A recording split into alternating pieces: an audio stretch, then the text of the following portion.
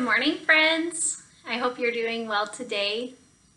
Happy Friday. It's kind of a rainy Friday today, isn't it? But I hope you're having a good one and you're ready for today's story. So get cozied up and listen up. Today's story is called Dogosaurus Rex. Could you imagine having a dinosaur for a pet, much less a T-Rex? That'd be pretty crazy. I think dinosaurs are so cool. Even when I was your age, I was so fascinated by dinosaurs. I even have a picture for you. When I was about your guys' age, I went to a museum in Chicago and I took this picture of a fossilized T-Rex. It is huge. I don't know if you can tell.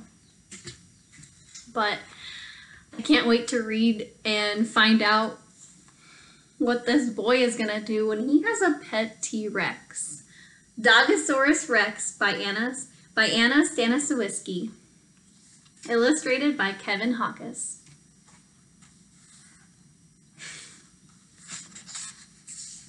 Dogosaurus Rex. Ben couldn't wait to find the best dog in the world. At the shelter, there were cute dogs and funny dogs, and loud dogs and smelly dogs. None of them were quite right.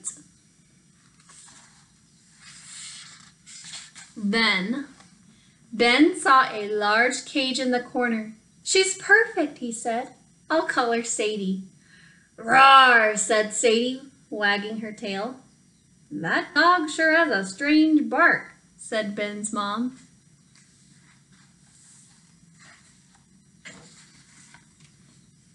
Ben couldn't wait to show off his new pet. He used a garden hose for a leash and walked Sadie around town. "She's kind of funny looking," said the neighborhood kids. "Does she know any tricks?" I wonder if a dinosaur would learn tricks fast or slow. "Sit, Sadie," Ben called.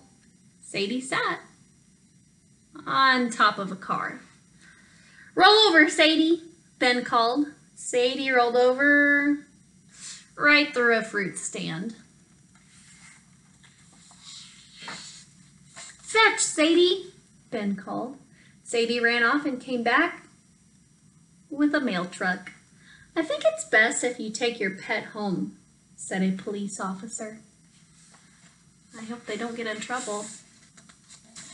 But when Ben brought Sadie home, she couldn't fit through the front door. "You'll have to build her a doghouse," said Ben's mom.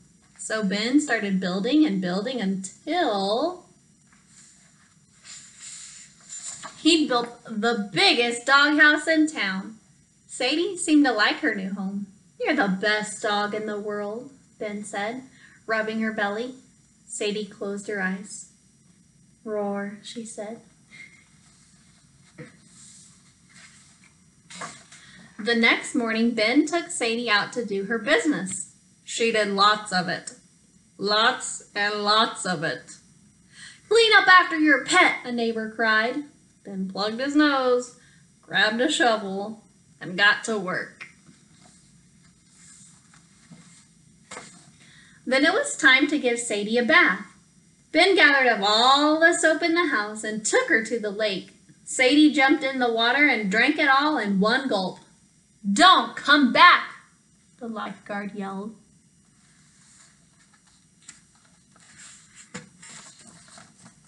When they got home, Sadie's belly rumbled for dinner. Ben poured out some dog food. Sadie ate the whole bag and all the rest of the food in the house. "This dog sure is a lot of trouble," said Ben's mom. "We might have to bring her back to the shelter." Ben hugged Sadie tight. He had to find a way to keep her.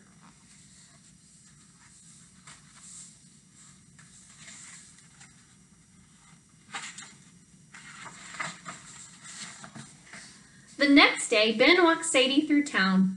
Everyone avoided her. Then a shout rang out from the fruit stand. "Stop! Thief!" Ben knew just what to do.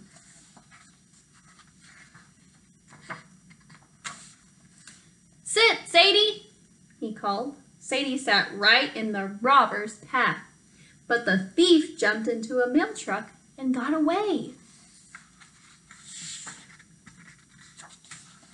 "Roll over, Sadie," Ben called. Sadie rolled over in front of the robber's truck, but the thief ran into the farmer's field and got away.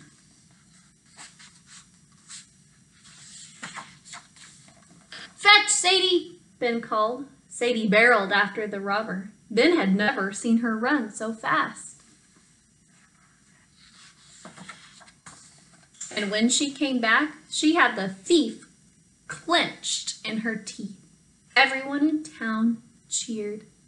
"That's quite a pet you have there," said the police officer. "I think I might have a job for her." "So do I," said the mailman. "So do I," said the farmer. Soon, Sadie was the most popular dog in town, and Ben knew he'd be able to keep her forever. "You're the best dog in the world," said Ben, rubbing Sadie's belly. Sadie closed her eyes. "Roar," she said. Seems like it turned into a happy ending, didn't it? Well, that was a pretty silly book, wasn't it? What about you guys? Are you interested in dinosaurs? Did you know the study of dinosaur fossils is called paleontology? And a person who studies that is called a paleontologist. Paleontologists don't just look at dinosaur fossils, they look at other animals and plants that have been fossilized too. If that's something that you'd be interested in, with your parents' permission, you can go check out a video in the description box. There's a video by SciShow that I've linked in there, and there's also a website from the Museum of Natural History that has games and things for you to do all about paleontology. All right. Let me know if you find something awesome or you do something awesome. Send me a picture so I can post it on Dojo. And I will see you next week. Have a great weekend. Bye, guys.